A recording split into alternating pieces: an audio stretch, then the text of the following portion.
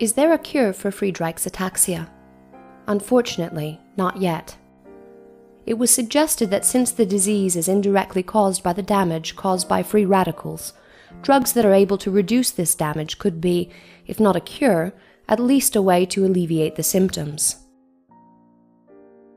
There are several compounds with suitable properties, among which vitamin C and coenzyme Q10. Many of them, however, are unable to cross the cellular membranes and enter in the cellular compartment, the mitochondrion, where most of the damage starts.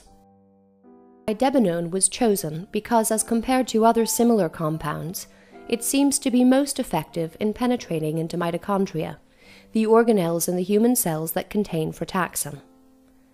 Several clinical trials are being attempted all over the world. So far, however, it seems that administration of idebenone has possibly some effect on the cardiac problems associated with Friedreich's ataxia, but not on the neurological problems. It has also reported some effect on the fatigue effect felt by the FRDA patients. Idebenone does not seem to be the answer. A different and potentially more promising approach is the use of drugs that activate gene expression or histone deacetylation inhibitors. These are compounds that tell the cell that it should not silence protein production and have been used for several pathologies, including cancer. By using these compounds, it should be possible to increase the levels of frataxin in the body of FRDA patients, thus contrasting the pathology. The main problem with the use of HDAC inhibitors is that most of them are very toxic for the cell and for the organism.